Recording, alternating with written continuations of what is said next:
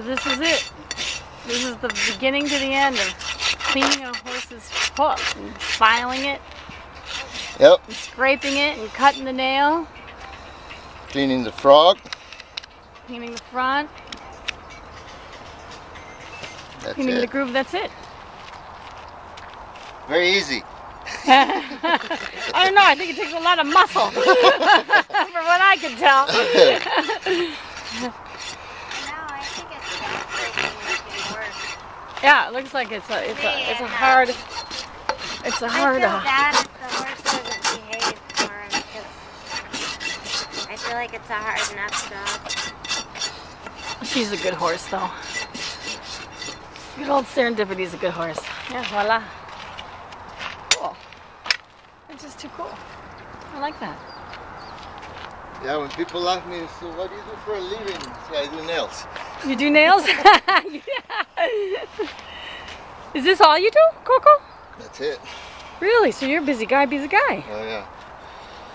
Wow. All right. I've been doing this for 30 years. 30 years? Yeah. In Peru and Central Coast? Yep. Wow. Did you learn it from your dad or what? Nope.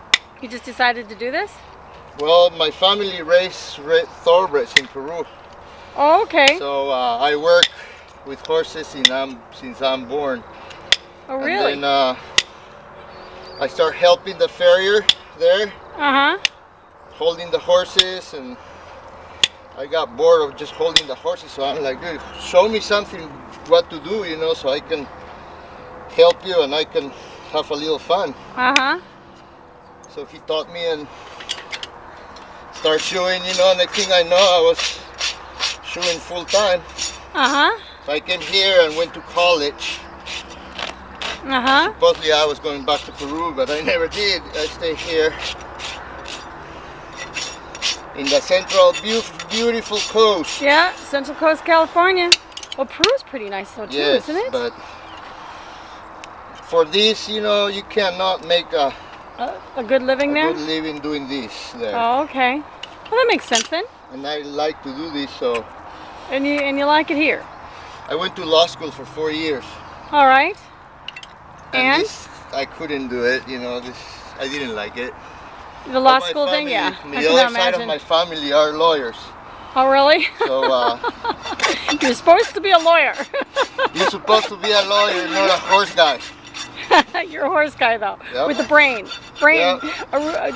Most people have brains on their heads though. You know? Tell us about That's cool though. That's cool. So here you are. Yeah, this is much better than being a lawyer, I'll tell you that. You're outside, you're by the horses that you like, Yeah. and you probably make better money than most attorneys. I bet.